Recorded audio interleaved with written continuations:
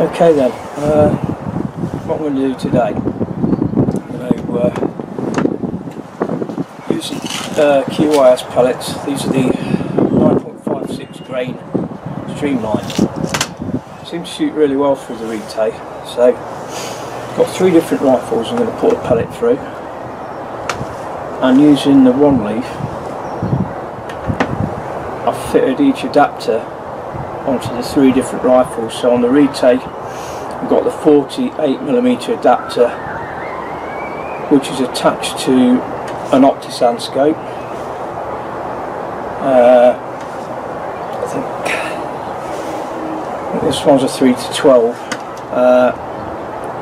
and then I've got Discovery scope on my Falcon Prairie Light Hunter, and I'm trying to think what, I think it's another Optisan scope on the Daystate Airwolf. So I'm going to find out what power they're doing, because what I'm going to do at 20 yards is where I'm zeroing in, and then using chair gun I'll find out, based on the power that they're putting out, what the crossover point is further up range.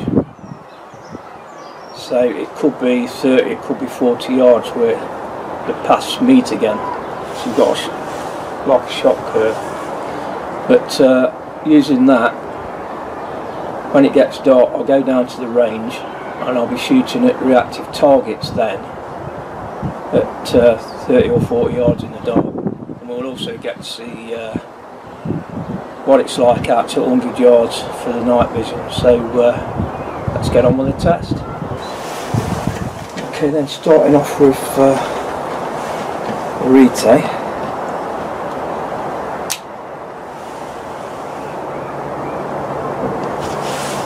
I'll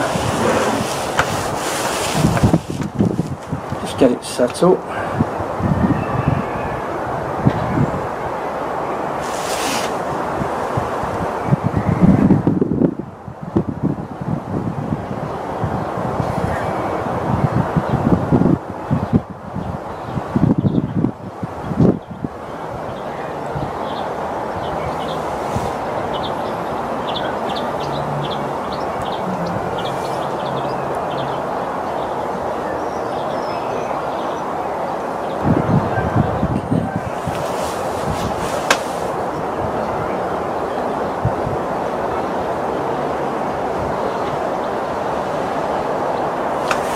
Right.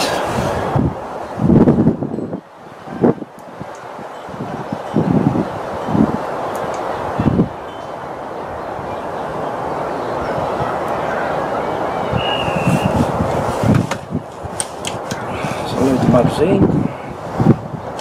I think there's 11 rounds in this. So start off at the bottom target. 11.1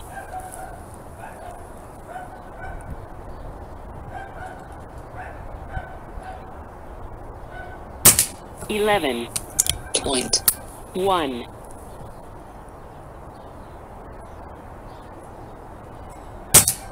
11.1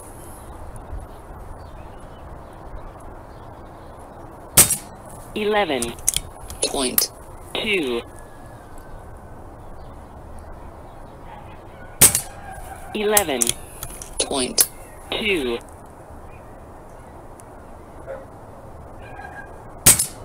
11.3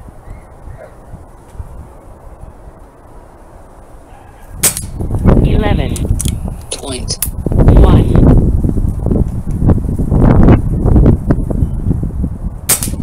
11.2 11.1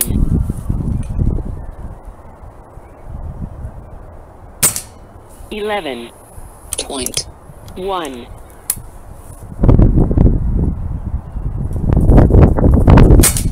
11 0.1. Right, as you can see then, the regulator is doing a good job.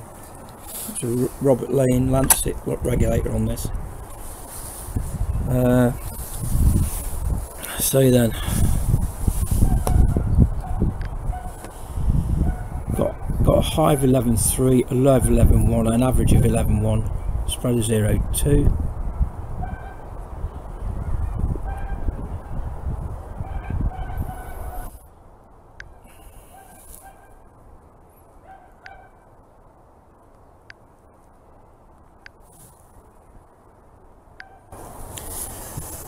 So that's a shot count of 11, high of 728, low of 721, average of 724, spread of 7, standard deviation 2.2. So what I'll do, I'll put the average speed in at 724 on the Cheergle for 20 yards as a 0, and we'll see where the crossover point is further out. So that's the retay sorted then. Next up will be the Falcon Prairie.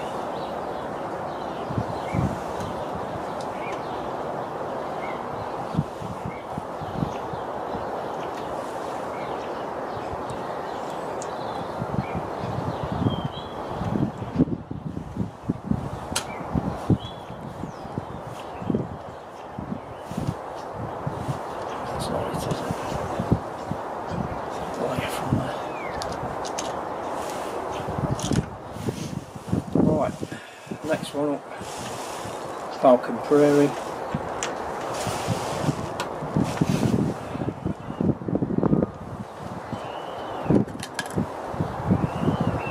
Let's go through the setup process again to get it zeroed in.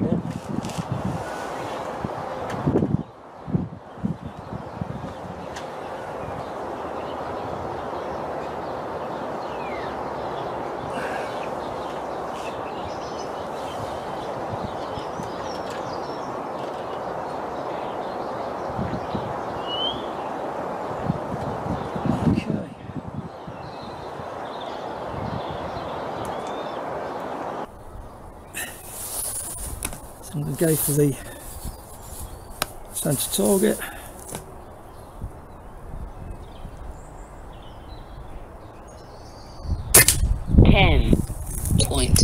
.1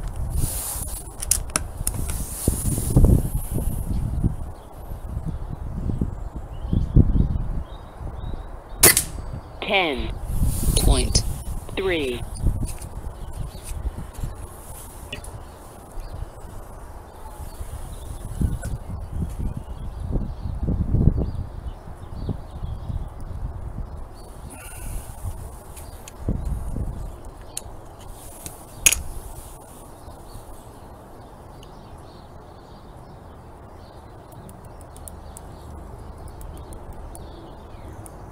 Okay, see where we're on at.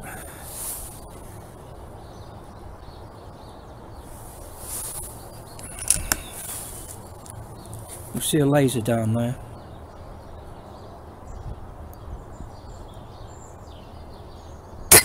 .3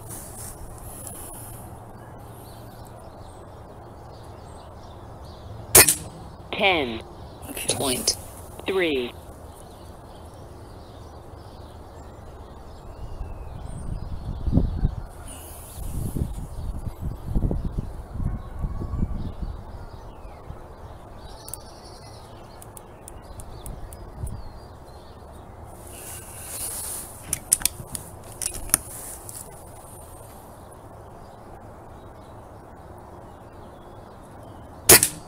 10.4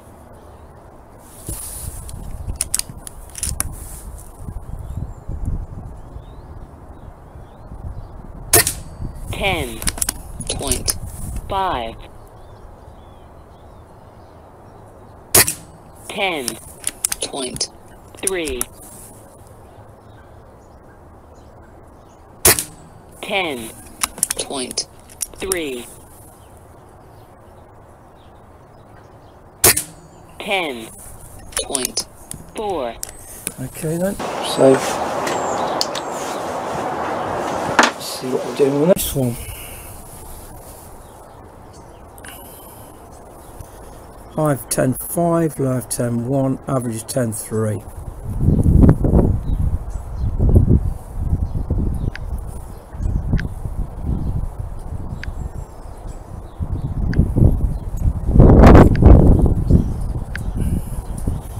So that's a shot count of 9, high of 703, low of 689, average of 696, spread of 14, standard deviation 3.4. This is not a regulated rifle, and that's why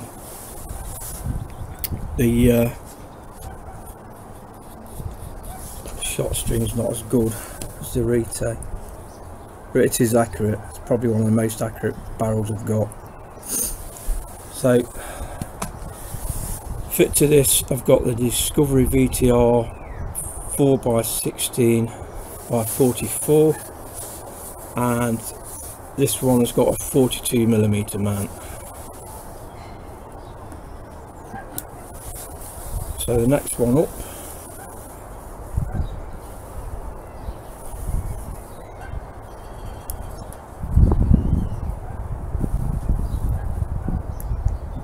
is the Daystate Airwolf. This one's fitted with a Firewolf 8x32x56 illuminated reticle, and the adapter on it is a 45mm adapter. So if you've got one of these scopes, you more or less know what fits it. Okay then.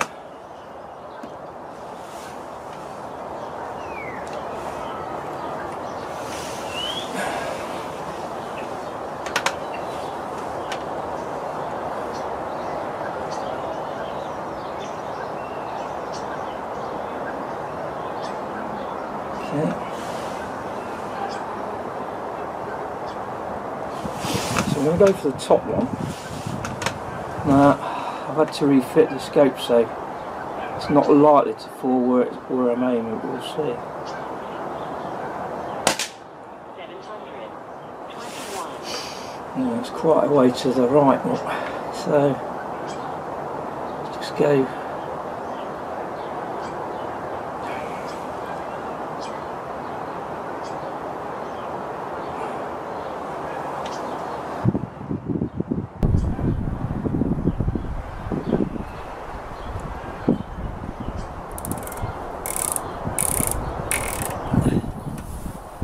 Go way to the left, let's see where this goes next. I may have to fire more shots with this just to get it on. 721. Not the same bloody old to me.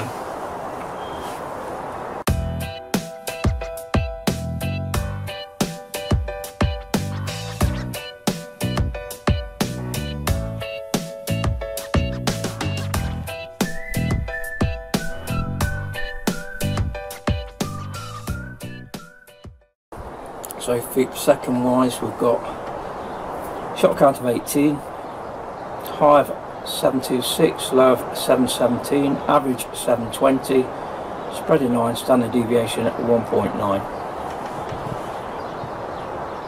Similar to the retake, high of 11.2, low of 11.9, average 11.1. So there we go. That's the test complete. So the next test will be done at darkness on the range.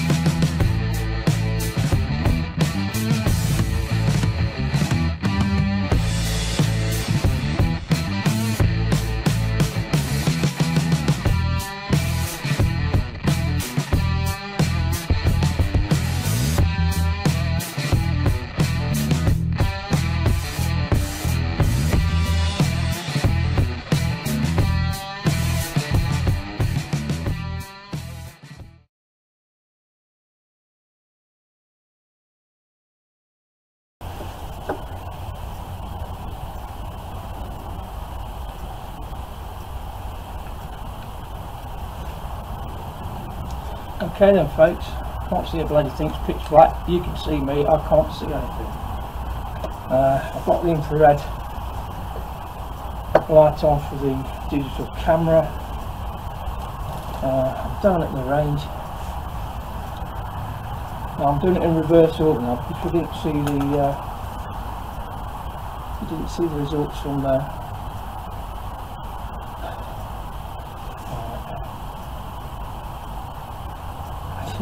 It's not a bad view, and it's not even switched on yet to the infrared. Okay then. So we should be recording that. Just going to go for the top. Yeah, seems to be on.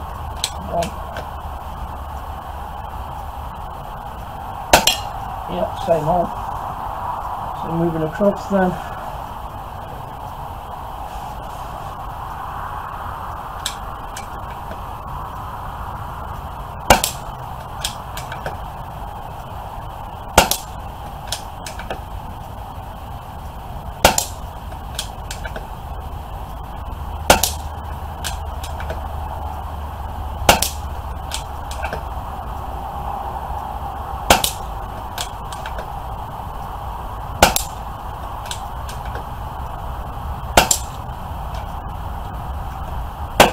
It. So that was 20 yards with the day state. So I just load the mag up again and we'll go straight out to 30. All we should need to do is adjust the actual parallax on the scope.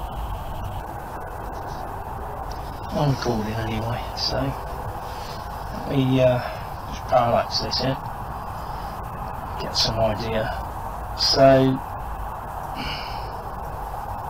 that is 100 yards up there.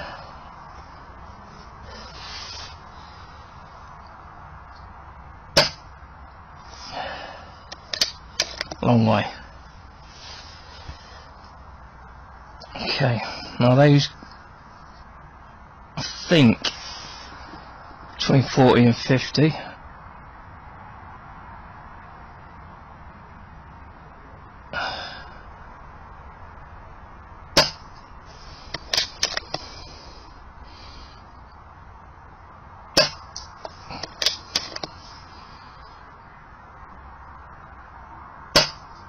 It's got a slight to the left.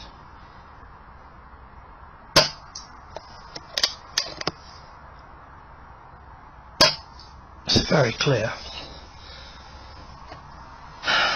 Right, what we got? Aha. That's 40 yards. That's an actual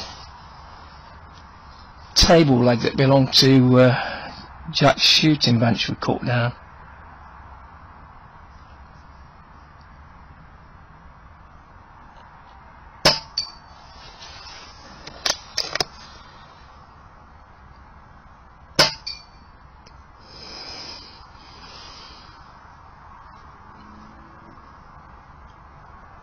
That's just past 40, I think. Oh, I think that's 40. Yeah, just past 40. So it's a mil dot at 40.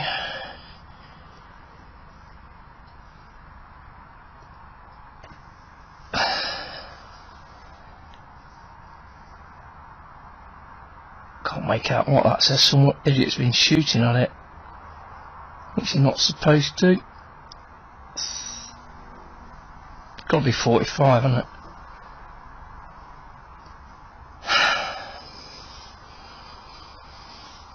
This one here is at 20, so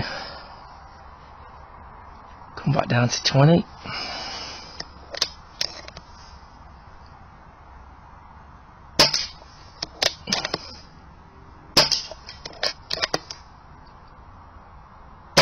That's it. So just going out downrange then. That is 80 yards there, I believe.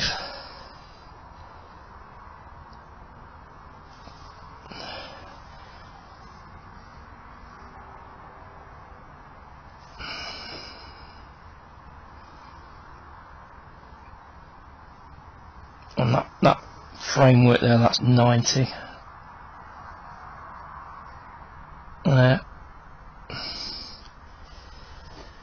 But as you can see, even at 100 yards, try to focus it in a bit. It's 100 yards. If there's anything down there, you'd see it. You'd see the eyes glowing. Oh dear me, you shouldn't be looking at that. No. So back at 30, and that's the Daystate Airwolf, and I think we've zoomed in 2 times on the magnifier.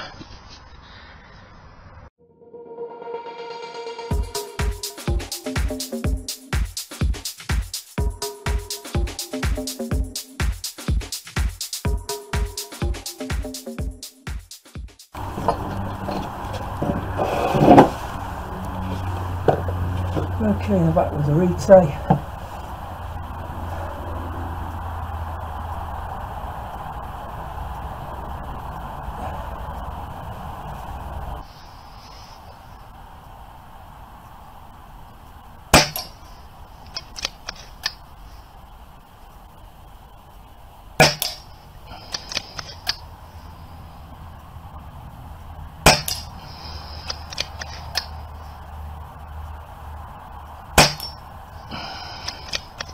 That was it.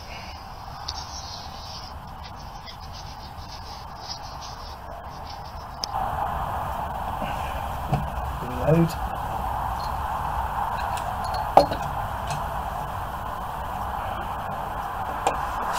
Trouble is no light apart from looking through the night vision. Getting to switch things on and off. Something like that. So I don't think the scope quite suits the sight. Whether it's too far forward, I'm not sure. So it's all about adjusting the eye relief to the camera as well. So maybe if I pull it back a bit more, I'll get a better view to it. I think that could be what the problem is here.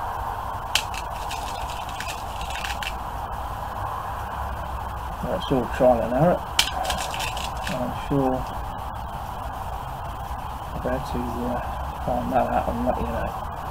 Alright.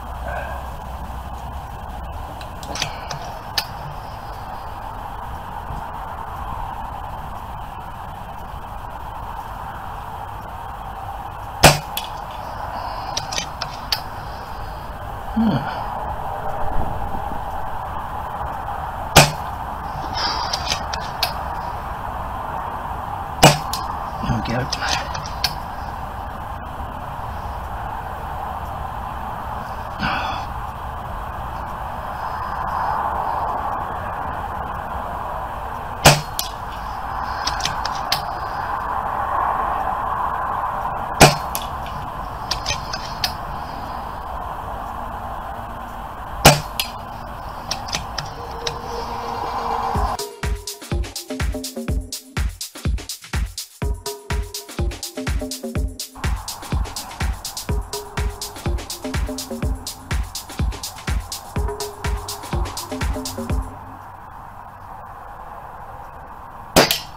I'm sure the bloody hole is on that.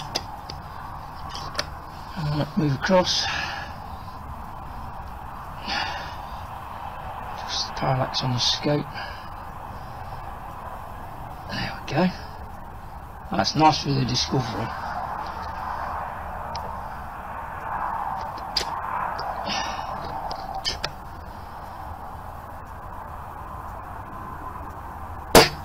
Look at that dropped. Okay, about half a mil.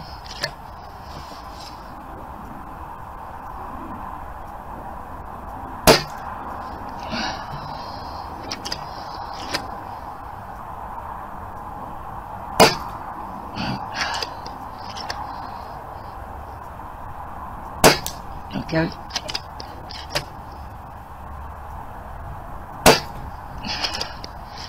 Bloody wind must have changed.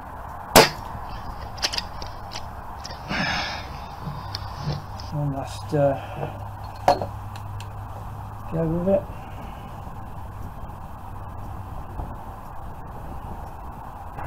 And recording again. What can we do now? Let's go up to 4 yards.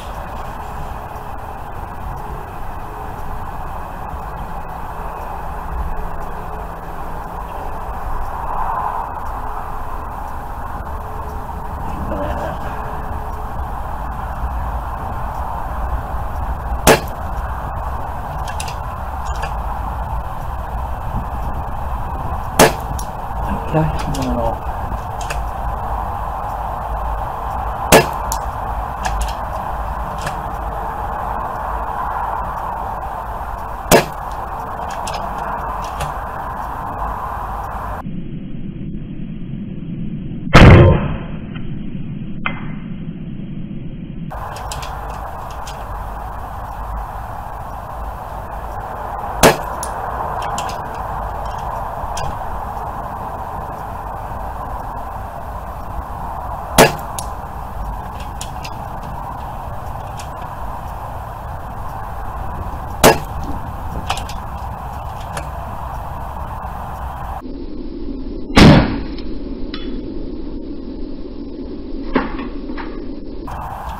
That's it. Well, that's it for now. That's the initial test complete at range with the One Leaf. Thanks for watching.